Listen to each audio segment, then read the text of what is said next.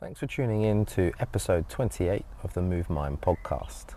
This is the first podcast I recorded outside, so if you can hear that lovely bird song in the background, that is why.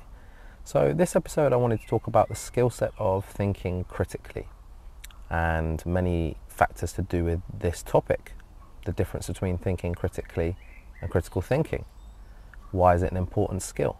How can you learn it? A course that I did recently to learn this skill, and then a bit of a review around this course as to why I think you should take it and some of the benefits you'll get from signing up. So let's get straight into it. What is thinking critically and why might it be an important skill set? So I'm actually going to take a definition taken from the course that I recently enrolled in. Being able to think critically means being able to repeatedly apply a process of thinking towards information that helps you judge whether it's really of any use or not. Okay, so thinking critically is a systematic approach, more or less, of applying certain methods to a piece of information to ensure that you're not being biased when you take in that piece of information. I actually think thinking critically is probably one of the most important skills you could ever learn. Not just if you're an S&C coach or physiotherapist, personal trainer or sports coach, skills coach, but just for life in general, for making well-informed decisions around the age of information that we now live in. Everything's so instant, and shit information, false information seems to spread even faster than decent information. So learning how to sift that shit from the gold, I think, is vital. This wasn't a skill set that was taught to me in school. I think it should be taught in schools. Very often it's only really a skill set that's employed in the sort of higher education realm when you start to read for a degree. But I think this skill set is easier to learn than what is required to read for a degree and should be taught much earlier. And I wish I was able to learn this much earlier in life. But recently I enrolled on a course on how to do that, which I'll get to a little bit later and give a little bit of review on that course. But it's a vital life skill. So it's a method of applying pragmatism, if you like, towards information, or discarding the information if it's useless. So is there a difference then between critical thinking and thinking critically? For the sake of this podcast, we're going to say yes, there is. Even though there's a lot of overlap, the terms are often used interchangeably. Let's just make sure we're on the same page. So we defined thinking critically as the process of going through information systematically to see if it's of any use or not. Critical thinking then is actually a school of philosophy, arguably started by Socrates with his Socratic questioning, Socratic dialogue, asking the right questions to get more truthful answers or get you closer to the truth. And then there's been many philosophical kind of thinkers and leaders in that area ever since the age of Socrates. Obviously Plato was his student, and then Aristotle was his student, and then it's gone on all the way up to John Dewey sort of in the 20th century as the most recent kind of person, if you like, figurehead for the critical thinking school. So we're not actually talking about the school of philosophy with critical thinking, although it's well worth researching and learning about. We're going to be talking about the actual process of thinking critically for the rest of this episode. So why bother to learn the skill of thinking critically? If we live in an age of information, surely half that information is decent and we just take it on board. Well, that's not the case. As you and I both know, in the age of social media, marketing is far more powerful than the actual quality and content of information. So just because someone has 400,000 followers, is ripped, has some celebrity clients, doesn't necessarily mean that they're advocating squatting with their knees going well over their toes, for example, should be taken seriously. How do you know if someone's got that many thousands of followers or looks the part if actually what they're saying is correct factually? Do we just take it on face value? In some professions, to take knowledge like that, or information I should say like that, and apply it just at face value can lose you your job. So I think it's super important to be able to sift through and see what is valuable, but also for your own decision-making process. Contemporary knowledge often has a poor track record of diluting itself the more popular it gets. should we then be taking that knowledge that's been diluted and using it to make decisions in our lives? I'm not so sure. I think actually being able to think critically is massive in making decisions. So I think ignorance is bliss, but it leads to an unexamined life, which is arguably miserable. In order to inquire, in order to learn, in order to grow as people, we need to be able to think critically about the information that's in front of us. And then ultimately, like Bruce Lee said so well, absorb what is useful and discard what isn't. The only way you can do that is by thinking critically through information that comes your way. Some professions that might benefit from thinking critically. Some of you listening may fall into these categories. For personal trainers, I think thinking critically is huge, mostly because the educational faculty around being a personal trainer is so poor. If you are able to think critically, there's a wealth of information out there through books and other coaches and webinars, etc., that you can get hold of. Go through them, see if it's useful and pragmatic for your clients, and then employ that knowledge to ultimately better serve your clients. Similarly, if you're a strength and conditioning coach and you're in charge of a team whose net worth of their hamstrings alone is more than your house and your car, and you see something on Instagram or YouTube that you think might be cool for that team and you implement it without thinking critically at all about that information, and you injure that team or a member of that team, you lose your job, right? So you can't just dive in the world of strength and conditioning on random pieces of information and just apply them and hope for the best. You need a much better process than that. Similarly, part of your job as an S&C coach is to keep up with the literature to a degree, to keep up with the studies. You need to be able to go through those studies and see if they were conducted effectively. Were they using people that had trained before or not trained before? What was the context of the study? What were the results of the study? Are the results of that study applicable to your athletes or people that you work with? So as an S&C coach, it's massive to be able to think critically.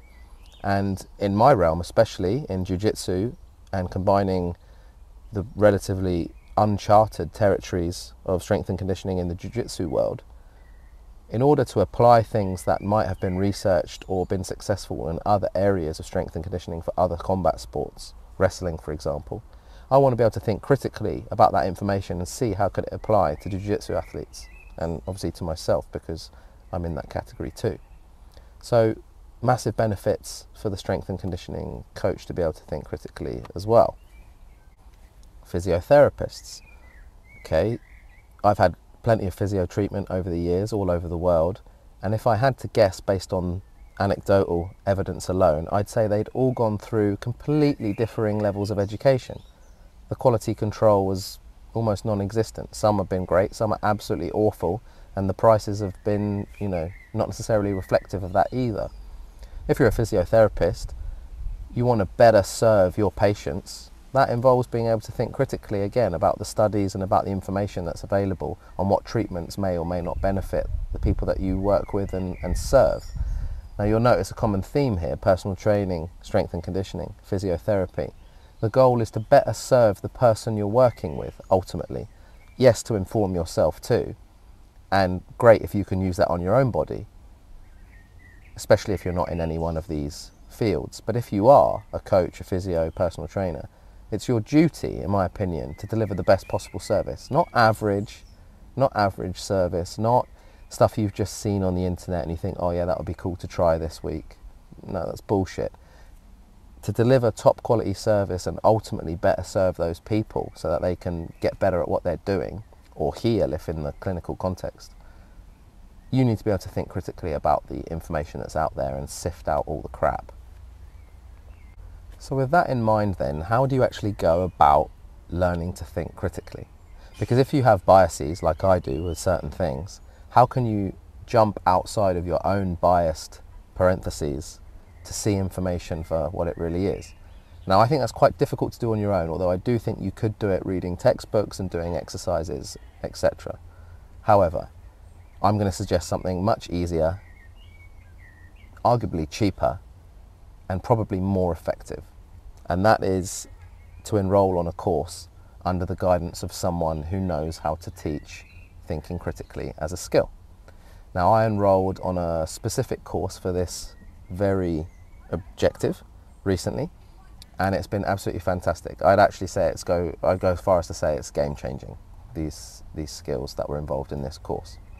The course was called Navigating the Grey Area, and I think it's a fantastic name because in the world of misinformation and information that we live in, there's a massive grey area to navigate, especially in the realm of S&C, but just in making decisions in life in general. We live in a beautiful and bizarre time, probably highlighted recently by the COVID era, that not everything is what it seems on the surface, and having a critical eye is actually, it's vital, it's critical. So I enrolled on Navigating the Grey Area. It's an 8-week course, and it is put together by Dave Allanson, who is a strength and conditioning coach based in Sheffield in the United Kingdom.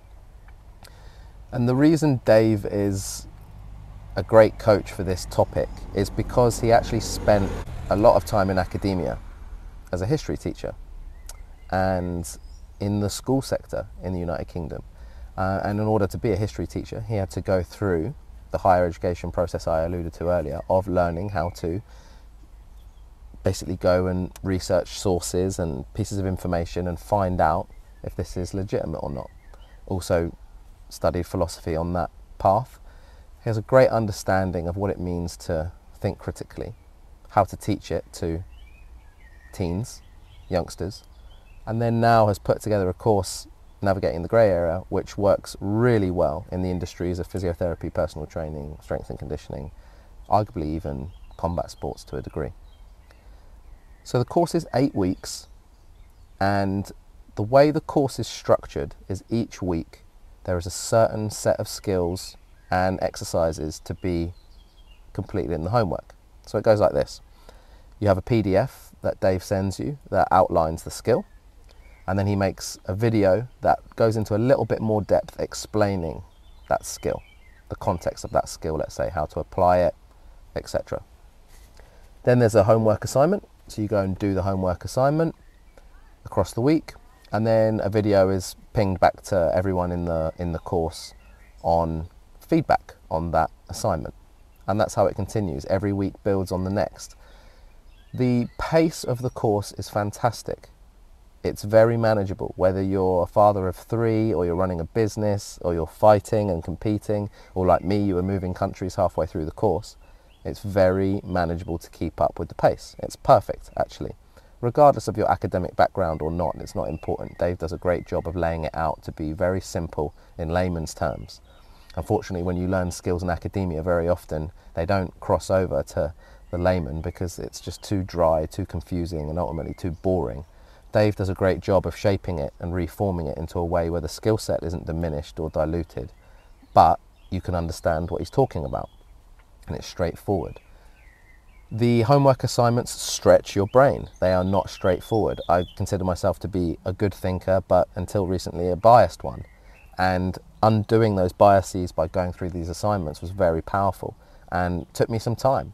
It didn't come overnight. You have to practice these skills. So the pace is very manageable, the structure is fantastic, and the winning part, I think, is it's so cheap. It's £100 for 8 weeks. A lot of that money Dave donates to charity.